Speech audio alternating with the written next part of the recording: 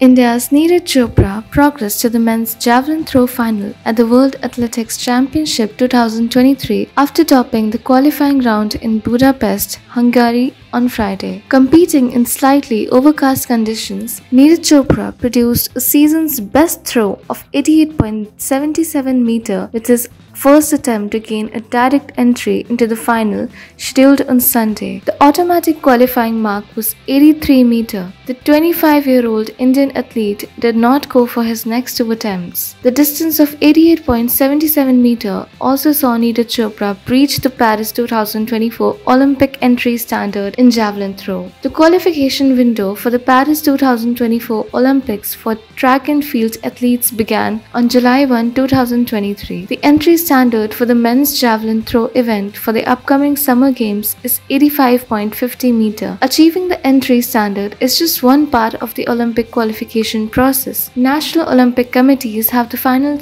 say as to whether an athlete will be selected to the NOC team for the Paris 2024 Olympic Games. Neeraj Chopra, the Tokyo 2020 champion and 2022 World Championship silver medalist, holds India's national record of 89.94 meter.